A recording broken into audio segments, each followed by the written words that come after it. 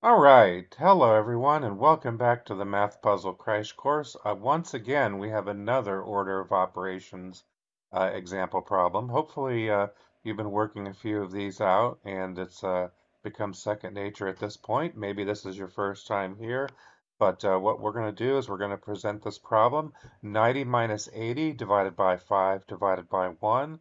Going to give you an opportunity to solve it, and then we can come back and try to do it together.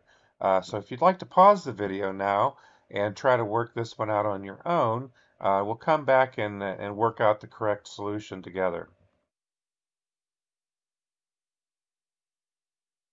All right, so per the order of operations convention, which I've covered a little bit before, um, in this problem, our highest precedence in the operations, it will be division in this case.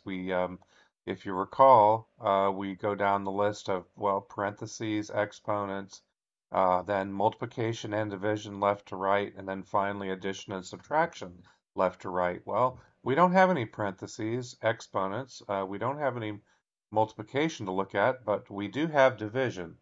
So, we go ahead and do the division first. 80 divided by 5 is 16, which we have right down here. Then we do have another division, 16 divided by 1. That's very simple. It's just 16. So we've got 90 minus 16 equals 74. So the final answer, the correct answer, the only correct answer is 74.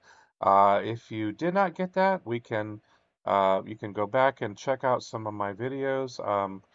I do try to post links to the other ones. I've got some more detailed order of operations videos that you might find helpful. So once again, please consider liking, sharing, subscribing. All those things help, and look forward to seeing everybody in the next video.